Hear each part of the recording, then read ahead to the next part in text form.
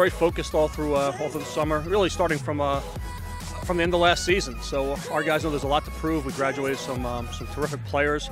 At the same point, there's a lot of guys returning. There are some big questions, but I think there's been a lot of focus on those positions. Guys have worked very hard, and we're excited to see what we have this Saturday.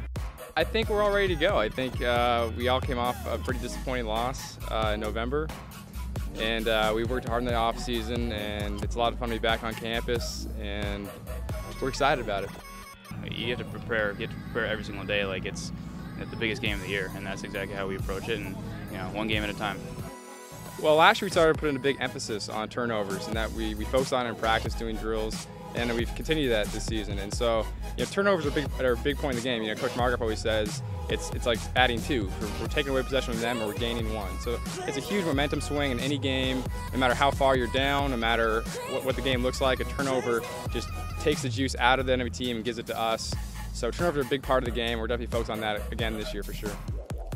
Right now, we've got a veteran offensive line returning, some very good running backs, some very good receivers. Our questions at quarterbacks, but a lot of talent there too. So it's really going to come down to consistency, holding on to the football. The games we struggled last year, we gave the football a couple of times. So that's been a focus all preseason, and we've been getting better and better. Well, the preseason jitters are never gonna go away. It's always excitement and a little nerves, see how it's gonna go. But like I said earlier, I feel more confident, and I think we all do, and we're all feeling good right now. So, yeah, the jitters will be there, but they'll be gone after that first snap.